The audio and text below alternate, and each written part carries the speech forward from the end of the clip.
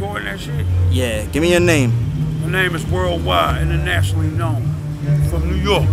Down here with my mans and I'm from Strong Island.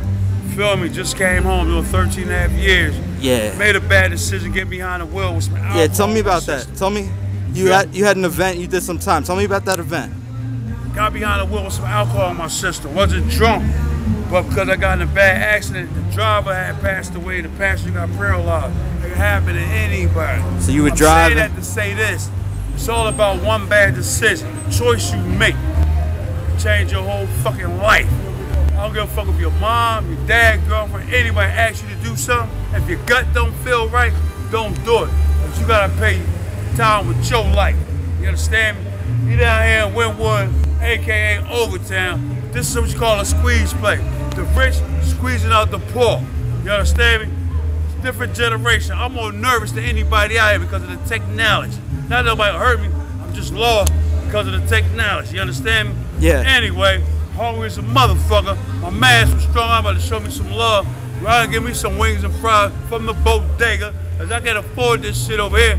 Motherfucking burger over here is $17.50 with about 6 fries. If you could just tell me, if you would tell any other young guys who going through the struggle, if there was something maybe they should reconsider when they having that blackout moment, or you know they spaz out on a day. Don't do it.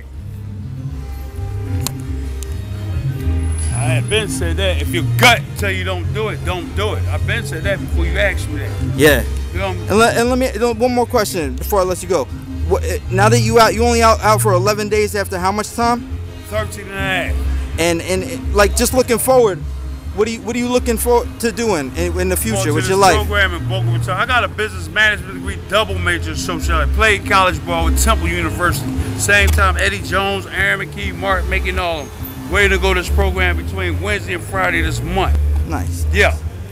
Okay. And what you looking to do out of the success from that? You say you make some money, and what you trying to get a house and settle down, get an apartment, or is that too far for you to? I mean, you tell me how you feel. 11 days after 14 years, I can't even imagine. The deal is when you got that much time, you do the time.